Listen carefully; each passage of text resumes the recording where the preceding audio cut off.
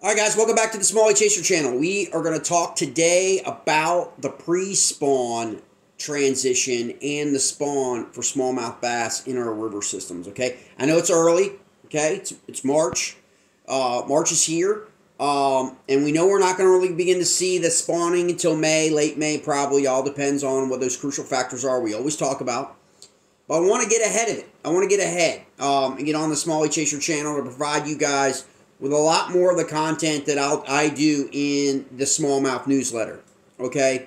A lot of people have asked me to do it in video form or in Spotify form so they can listen to it, you know, on the road, on your morning commute, or things like that, as opposed to solely just the newsletter. I guess a lot less people read these days, is one way to look at it. But I cannot get started without thanking Power Queen. Power Queen is the headline sponsor, powered by, for our smallmouth fishing series, the Smallmouth Chaser River Bassin series. I cannot thank Power Queen enough. We give a battery a month away at our monthly events beginning in March through September for anglers participating in that, sponsored by Power Queen. And also the Ashegan Coffee Blend, okay? Ashegan Coffee Blend. You guys be on the lookout for the Ashegan Coffee Blend coming up. If you're in our series, you're likely going to get some Ashegan Blend to try out, okay? So it's all Smalley themed coffees. So it's going to be awesome. And let's kick this off by talking about where we are today, okay? We are March 1st. Today, and we're experiencing sort of the carryover effect of February's weather patterns, from snow to a lot more rain at the end of the month, to some really erratic gyrations in our rivers. Okay, some have fared well, some have fared better than others. Okay, but for the most part, we've seen these constant fluctuations between 4.5 feet and 11 feet, up and down, especially if you're talking like the Upper Potomac. If you're talking to Shenandoah, it's a little, you know, it's down from that. You know, more of like that 4 to like 8, okay, 4 to 7. Same with the Rappahannock and different river systems like that. The New's been all over the place, okay? And same with the James River. The James has been kind of like, almost like 3 different river systems in the last like 30 days, okay? Because you've got the Upper Potomac, the Upper James, the Middle James, and you've got the tidal, right? And, you know, Richmond kind of in the middle where the fall line is. And it's been a complete show, okay? I've crossed the bridge numerous times over the last few weeks, going to see family. And big shout out to everyone, and I mean this genuinely, everybody that has reached out to me regarding the loss of my mom in the last week and a half. 93 years, she led a wonderful life, and I have a lot of my acumen for fishing and my passion for rivers and biology and all that goes to my mother. So I know she's always going to be watching over me all the time, but especially when I'm out on the river. She was just an awesome, awesome lady. So I hope, I want to thank everyone who's reached out to me personally regarding my mom since December. Since she came back home for hospice care. I've been making that run up and down 95 to Richmond, you know, as much as I could in the last few weeks. So I've crossed the James River. I've crossed the James River and I've crossed the let's put it this way. I've crossed the Potomac, the Rappahannock, and the James River about a dozen times, okay? Just in the last month or so, all right? Going up and back to Richmond. And so I've seen the rivers just visually, you know, and I've not been on them, you know what I mean? But I've seen them from the bridge, in the different bridges that I've used to cross those river systems, and they've been a show, an absolute shit show, okay? From water clarity to blown out to all that. So when we talk about pre-spawn, all of that is going to impact our timetable cycle for spawn, okay? Everything right now until the spawn, okay, is basically your pre-spawn transition. And I know a lot of you have probably never heard that expression. You hear fall transition, but you don't ever hear people talk about the pre-spawn transition, okay? Because these bass, especially in our river systems, have been scattered everywhere for months now, okay? Especially on my river, okay? Finding them has been probably the hardest it's been in 8 months because the fluctuations of the water, they've gone up into the creek, they've come back out. They're at the mouth of the Monocacy, they're nowhere to be found, right? They're all the way up the mountain, they've coming back. Okay, all your creek. They're like feeling that gyration of the river levels, inconsistency with all that snow melt from up north, rainfall here. They're dealing with that, and they're used to dealing with that stuff. But it gets them into that, equilibrium issue where they really just are going to go to the middle river, right? And they're going to camp out. And that's typically where I found my fish, okay, during February. Is they're not really making any moves anywhere else unless, of course, you get a blowout. What I mean by that is the river goes from 4 feet to 11 feet and then pushes them out because of that current coming down so fast. They don't want any part of that. They're going to stay off to the sides, pushes them towards the banks and the rocks and those beyond the seams, and then that's when we caught most of our fish, okay? And we located most of our fish. Now the river settles back down. We may get a little bit more rain and stuff coming, some weather in the first week of March. But after that, we should begin what is really that pre-spawn cycle, that life cycle that every bass goes through every single year, okay? And it basically signals a change in their behavior, okay? Their physiology changes, all right? So what do we mean by that? Behaviors, okay? Your water is warming up, okay? No, okay? Depending on your river system, if you're like mine, and you got tons of rock, that's thermal. That is where they have been, okay? Because they still want to have some kind of warmth throughout the winter, right? Okay? They're not in that cold water, oxygenated water, sitting in that, exerting all that energy throughout the wintertime, right? Okay? That's not where they've been, okay? They've been outside that. Usually on the tail side, okay? Usually on the outside seam or in stable water. They prefer clearer water. So if you can find clearer water in the wintertime, late winter, right now, that's where they're going to be, okay? Now as we move into March, April, and May, they will begin to move back into that oxygenated, clear, flowing water, okay? Because they're going to start feeding again. And why are they going to start feeding again? Because they know they're going to exert a lot of energy once again, okay, for the spawning period, okay? It's a clock, okay? And as those waters warm up, okay, they know winter is coming to an end, okay? And that is a different period.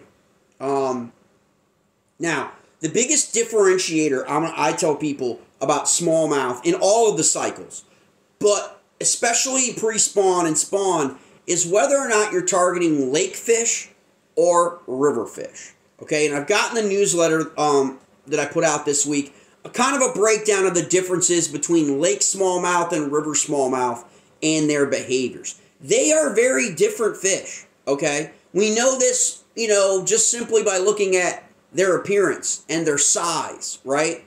We know there's a difference between our northern lake smallmouth and our southern smallmouth, okay? In terms of disposition, in terms of their migration patterns, and in terms of their overall size and length. What you tend to find, for example, you tend to find new river smallmouth to be longer and leaner. There's a greater chance of you catching a citation smallmouth bass in the New River than there is the Susquehanna River. And that, of course, is always debated, okay, by the smallie elites, okay, of which river. But the reality of it is the Susquehanna is chock full of smallmouth.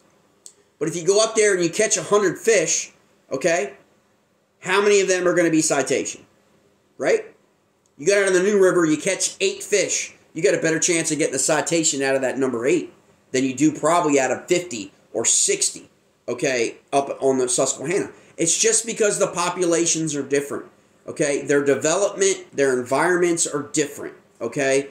While their behaviors may be the same, right? Because they all spawn and they all go through the same cycles, Okay, the size, northern lakes, smallmouth just get big bellies, okay, broad shoulders. They're just bigger, but they're shorter, okay? That goes for the lakes, okay? Lakes versus rivers, right? River smallmouth tend to be a lot more active, in my opinion, exerting a lot more energy throughout the year in a river than necessarily a lake. They're exerting more energy. Therefore, they tend to be leaner, in my opinion. Just simple biology. It's like they're at the gym 24/7, okay? And so that plays into effect. But how you fish for them in the pre-spawn is considerably different, in my opinion, between a river and a lake. In rivers, you will find tagged smallmouth have moved 15 to 20 miles. Tagged smallmouth. From the fall to the spring. So during the winter, they've moved. Why did they move? Upriver, downriver, 15 miles. And then where are they going to go from there? They're not going to necessarily return. This is one of those myths out there. Smallmouth bass don't tend to spawn in the same exact areas they spawned the previous year. Just like they don't have the same partners, okay? You know, female smallmouth and male smallmouth bass are basically one-night stands. They're one-day stands on a nest, okay? They meet, they mate, they're gone. They're gone. Like, you know what I'm saying? I mean, it's like a one-night stand, okay? They're not like, you know, building a family, okay? And a lot of times these males will mate with more than one female, and these females, if they're older and they're carrying, you know, a significant amount of eggs, and that male doesn't have the sustainable milt, it's called milt, doesn't have the sustainable milt in order to provide, let's put it this way, doesn't have how we would characterize it as can't go again, okay? That female is going to find another male, okay? That's the way it is, all right? And so it's like that for both, okay? You know, if the male still has more to go and the other female has dropped all of her eggs, these eggs can be anywhere from 2,000 to 15,000. There's some studies that show it's upwards of 20,000 eggs per female bass, really depending upon the age. If she's done dropping her eggs and she's moved off, she's done her business, okay?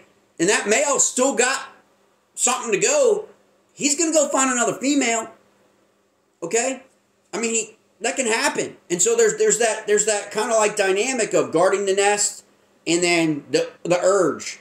And so another female could roll right in to that nest, okay? And then she's going to drop her eggs right on top of those other eggs or right on that nest near those other eggs, and he's still got it to go. So, I mean, these things happen, okay? But when you want to look at the transition period, you're looking at right now, where are these bass looking to go? Now, they're not going today, okay? We need to get that water temperature above 55 degrees. Then we need to get it over 60 degrees. So the transition is really that phase from about 40 degrees, 42 degree water temperature in your river to 55. That's when it's a slow they're feeding up. They're going to go. They're going to be predicated on feeding for this process. And then they're going to move towards closer to where they already have, call it crazy, but they already have a preconceived notion of where they are going, where the males know where they're going to go. They're highly territorial in lakes, more so than rivers, in my opinion. Okay? I actually think because there's less places to spawn, you know, productively in a lake, than a river. Okay? And so they're going to feed up both females and males. The males are going to make their way. So you're going to be coming into what are pods of really all males that are moving around your river system, okay, into spring, feeding up first. But they're also in search of the right type of rocky river composition, okay, bedrock, gravel, sand, stuff in areas within where they are at the time the water is beginning to rise above 50. And they're going to stay territorial in a general area, knowing they're recognizing their own physiological change, and it's about that time, okay, for spawning. Okay, now there are tons of things in a river system. I say this as opposed to a lake. It's harder to determine in the river system because you've got high water events. You could have droughts. You could have all kinds of stuff that will influence the spawn and the timing of the spawn, okay? But at some point, the females are going to come looking for nests, okay? So there's really two transitions when we talk about a transition in the spring pre-spawn. The male transition, which begins first, both times, okay? The male transition is they're out feeding and they're also out looking at areas. Whether consciously or not, we don't know what we think because they're pretty damn skilled at it. When you look at some of these beds, outstanding bed generation, okay? Highly skilled smallmouth bass, okay? And then you have the females. Well, the females are basically feeding up, okay? They know they're going to go through spawn. They know they're going to go through their whole cycle of generating the eggs, carrying the eggs, all that stuff. So they're basically, they're not moving necessarily around as much, in my opinion, as the males are. They tend to be a little bit behind them, in terms of that. I believe the females are more cognizant of water temperature than the males are. The males tend to exert more energy. They're a lot more like out and about, moving around, in terms of that late, like right now, before we talk about even them creating a nest, okay? So that's the first part of the transition, right? It's just kind of like getting out from that winter slumber. And then that second part of that pre-spawn transition is the males actually going and then the females coming behind them, transitioning to the nest. That transition of the female from the middle of the river, a lot of times you're not going to again, every river needs to be looked at on its own, okay? It's been my experience, I have not generally found as many spawning nests in the middle of my rivers, okay? That would be the James and that would be the Upper Potomac that I've predominantly fished in my life, okay? I believe that's because of the current. Males aren't making nests where they know there is a chance or a predominant kind of river condition like rising water or current, even the slightest, that the water's moving too swiftly, okay? They tend to make them towards the outside of that. So when you're out in March, okay, and you're fishing, understand that if your water level is what it is, and your water level is the same a month from now, a month and a half from now, 2 months from now, say 5 feet, 4 feet, and you see how that water is breaking in the seams, coming downriver, around boulders, around rock that are exposed, and then you've got a little bit, that tailwind, I call it the tail hook of a current or of a seam, and it's a little bit more like calmer or steadier water. Go on over there and check out that river composition now. Okay, you can get out of your kayak and get in the river. Okay, and look, if it's sandy or easily dispersed, even like shell beds in my river, okay, easily dispersed where they can have a sandy, hardened bottom, they're going to spawn there. If there's fish in that area, they're going to spawn there, okay? It's just a matter of how many, and we do find that a lot in our rivers, in my opinion, as opposed to lakes. You'll find a lot of nests together in areas. And I think it's because males stay in pods together and they find them in a general area, maybe like a 25-yard, a 30-yard stretch of lichen river composition. As opposed for me, my experience at least, in Maryland especially, they're not as close together. They're more spread out. Now, most people don't know this. There's no natural lakes in Maryland. Zero. They're all man-made. They're all impoundments of rivers or something. Now, there's one that they're probably going to try. Maryland's the only state in the country that I'm aware of that has that phenomenon for its lakes. Okay, we've got some great western region, western Maryland lakes with smallmouth. Okay, and they behave completely different than the Upper Potomac smallmouth. Okay, so if you visit a place like Jennings Randolph, awesome Smalley Lake, right? based on our standards in Maryland, okay, and probably Virginia, those two, they spawn different. Their pre-spawn is different. They stay deeper. They spawn deeper. River fish tend to spawn in 3 to 5 feet of water, okay? Lake fish tend to spawn in deeper water, can go upwards of 10 to 12 feet, okay? So on points and on things like that, okay? So as far as water temperature, the pre-spawn phase is triggered by water temperature, okay? It does not matter whether we're talking largemouth bass, spotted bass, or smallmouth bass, okay? If we're talking spots, we're including Kentucky bass and Alabama bass in that mix, okay? 45 to 55 degrees triggers the normal, like, transition zone. They're going to actually lay those eggs closer to 60, okay? But they're going to begin to make that move. Largemouth and spotted bass will tend to make that transition sooner, okay, on the lower end range of that 45 to 55. Smallmouth tend to want it to be warmer, okay? Warmer and clear, okay? Look, the sign of a healthy smallmouth population is indicative of a healthy fishery, because smallmouth generally do not like polluted or clouded water. They don't, okay? They prefer swift-running, clear, oxygenated water, okay? They'll tolerate it for a certain period of time, but, they predominantly like it to be that way. And there are other bass that don't, that don't mind it, and so that's where it is. Now, remember, largemouth and smallmouth, they're both in quote-unquote deeper. There's that winterized deeper, although people were catching citation smallie shallow in December in the Smallie River Chasing series, as well as in November and in January and in February, right? Okay, that's just one of those things where we think that all the fish move to deeper water, but you've got to define what deep is for your river, because the fish are going to do that, okay? If your river is generally only 3 to 4 feet, normal pool, deeper water is only going to be a foot more water, okay? Or an indention in that 3 or 4 feet, behind a rock, underneath a boulder, right?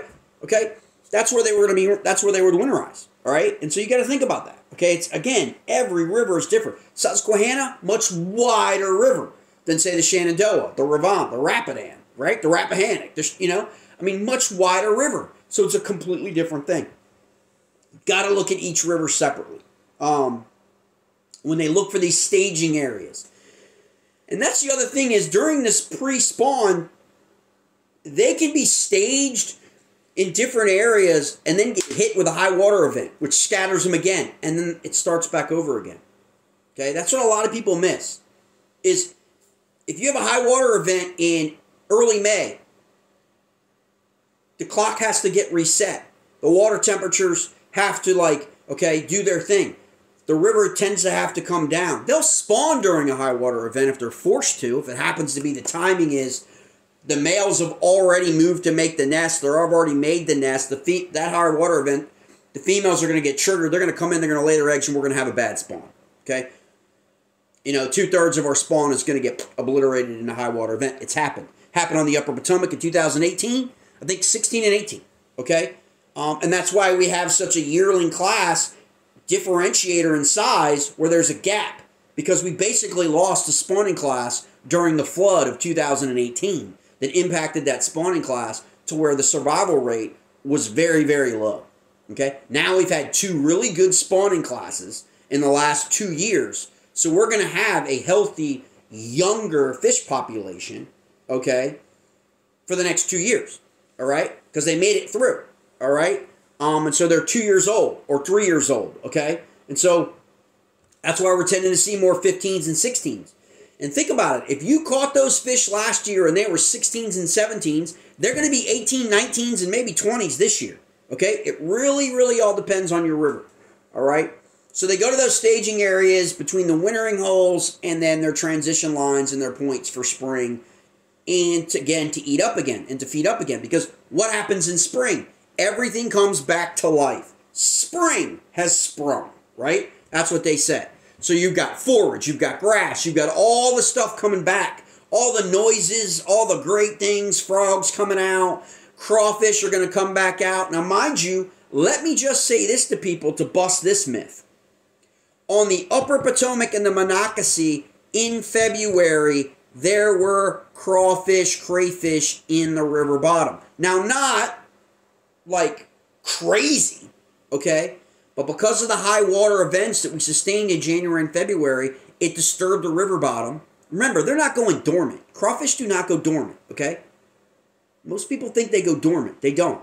They burrow and they stay in the mud, okay? Until such time the water temperatures rise and they come out. But if a high water event comes down the river and disturbs the river bottom and disturbs their burrow, guess what? They're back out into the river, okay? And they've got to deal with that cold water until such time they can burrow back down. So we saw them in Monocacy and the upper Potomac February, okay? So, again, that's wintertime, okay? Snow on the ground, crawfish in the river, okay? It's biology. It's what happens naturally in the river systems. Lakes don't have to deal with that nonsense, okay? Lakes are more stable, and that's why the behaviors tend to be different, okay? Points and ledges, okay? Prefer structure and cover. Bass will concentrate around points and underwater ledges during the pre-spawn. These structures offer proximity to deeper water typically, and they provide a transitional zone as they begin to start feeding. In terms of vegetation, it's all submerged vegetation at this point, okay? You got to remember that. You got hydrilla, milfoil. They'll attract the pre-spawn bass as that comes in and gets healthier, as well as attracting food sources. So remember that. But again, fallen trees, brush piles, that kind of cover is always a focal point of smallmouth and largemouth. So let's talk about the spawning. What do we expect with the spawning behavior?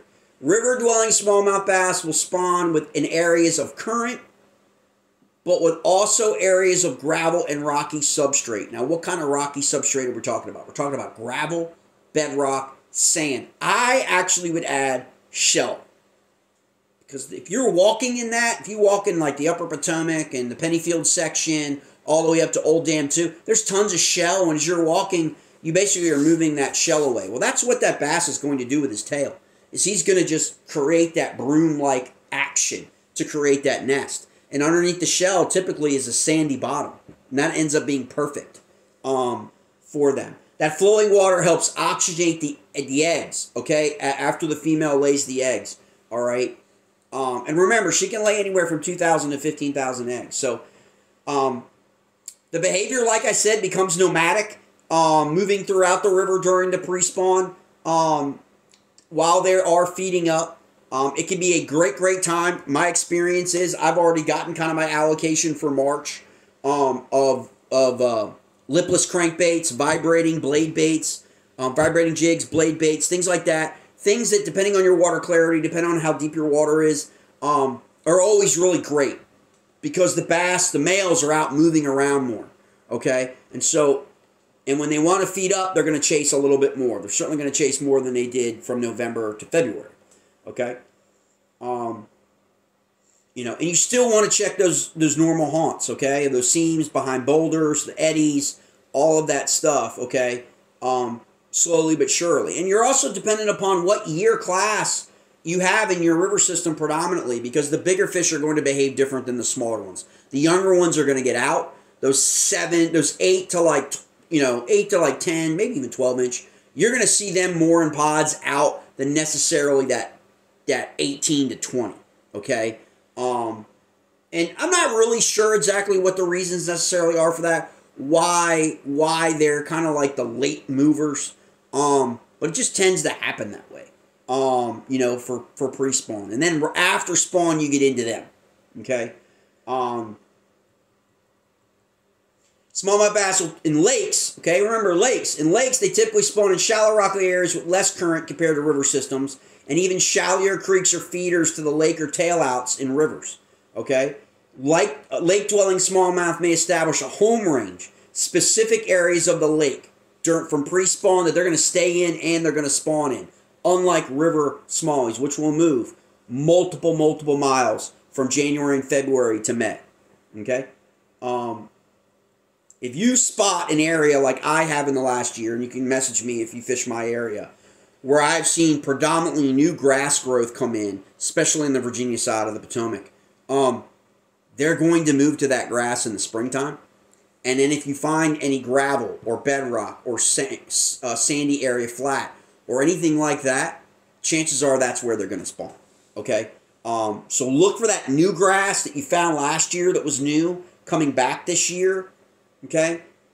You can do all that in March to prepare for where they may spawn. Okay? We talked about the sizes. We talked about the regional differences. The northern region and southern region. It's all in the newsletter article. Okay? Kind of breaks all that down. Most of the stuff most of you guys, probably understood. I also break down exactly, the spawning process. Okay? This video, I'm just talking about the pre-spawn that's going to get us to that spawn. I'll do another video on the actual spawn.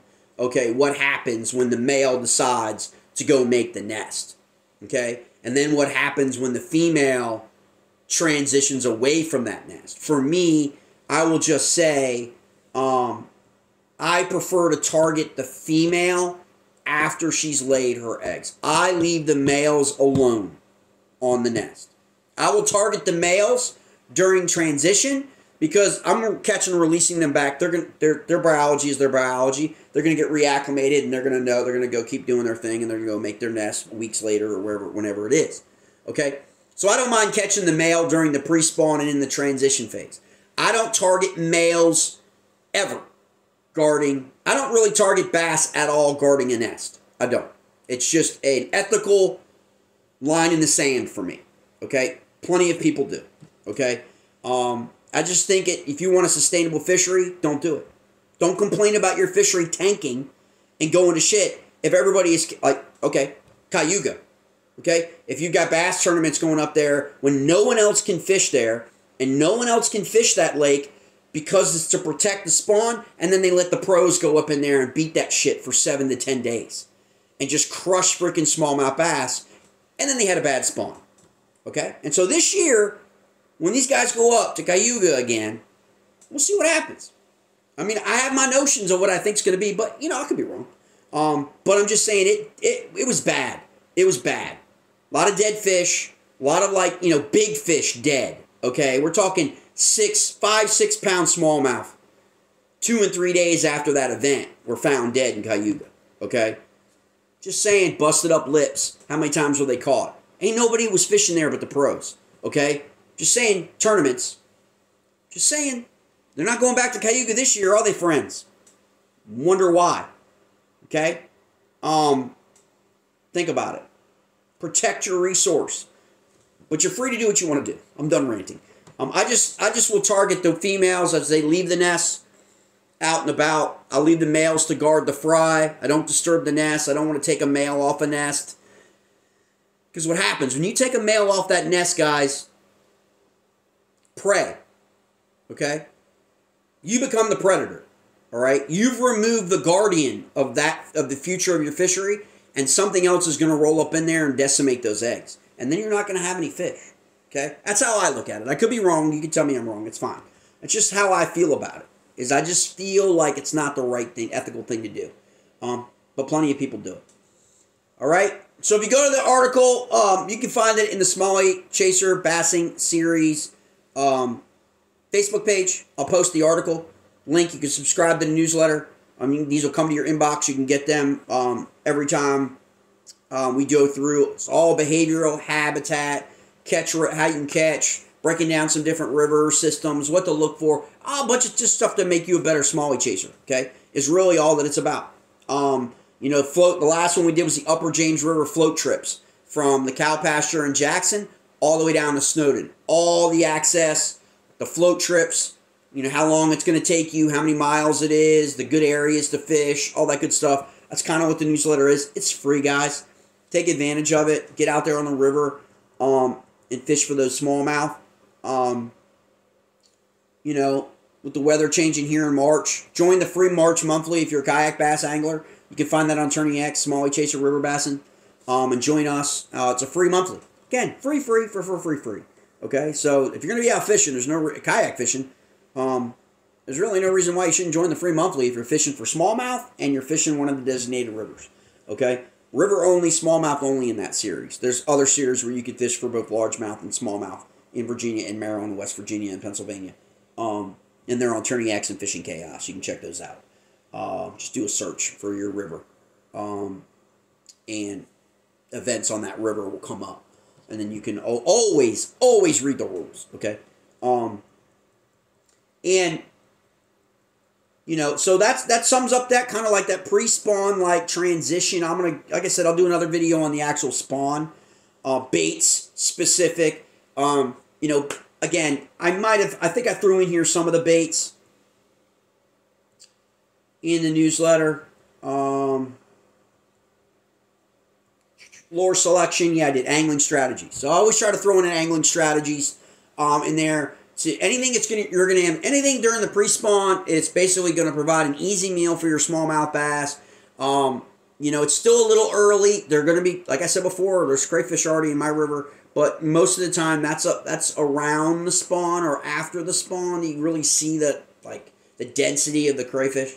But bait fish are gonna be out. You know, they're gonna, you know, in their change of coming out and those temperature changes. So, like I said, lipless crankbaits, even still the blade baits that used during the wintertime are still going to be effective during that transition. Anything with a lot of erratic, I'll tell you what, two of my favorites are coming from the same, has nothing to do with them being affiliated with the series or not. It's just, I absolutely love them, is the jaw dropper, because of its erratic, search on YouTube, some great videos of people showing this. It's an erratic, different action. The head is completely different than anything else on the market, in my opinion. I also love their top spin because it's small and compact. It reminds me a lot of like the old Beetle spins we threw when we were little. But it's just more compact with that top blade and it just gets down a little bit more. And I like it because it's small enough and compact that the smallies just inhale it. I also like the fact that they're one of the few that actually have a molten craw coloration. Like, how hard is it to find like the damn red, you know, Z-Man freaking jig heads that are red? Everyone has to like use their wife or their girlfriend's freaking nail polish to paint them red because they never have the damn red anywhere. Boom. Solution right there. Jaw dropper, first gen fishing. Check them out. Okay? And then, you know, like I said before, lipless cranks, various sizes. I tend to like small. The reason why I tend to like the smaller ones during this, if you got some of them old rattle traps, the old cotton cordels, you got any of that old jank, throw it. Break it out. If it's small, thin and small with you're going to get bit, okay, during the pre-spawn, okay, because they're looking for easy meals. That doesn't mean you can't go out there and throw a giant-ass swim bait and catch a big bass. You can, because that's a myth. Smallmouth will freaking take out a 6-inch, an 8-inch, okay, swim bait, all right? They will. Your bites are just going to be fewer, okay? So keep that in mind. Again, finessing your tubes will still work, you know, to some extent. You still want to be slow, a little bit slower, changing your cadence a little bit, but then going back to that slow, because the water temperature is still under 55, okay? So, you know, burning baits isn't really going to work for you, okay? That crankbait, that square bill is going to work for you. It all comes down to really that size. Always using the pre-spawn, coming out of this wintertime, go with a one-thump thumper, okay? Go with something with some noise. Don't go the whole silent route, all right? That's not going to work for you. You know, if you're in a little deeper water, use a little deeper crankbait lip, okay, to get down, because they're still going to be down, okay? They're still going to be down in March, all right? They're not going to be at that top water level, okay? And they're not necessarily all going to be like shallow. You're going to find them in 6 to 8 feet of water if you have that depth in your river system, okay? You know, I know one of my buddies, you know, around here tells me he finds it easier to target them in the lake than in the river.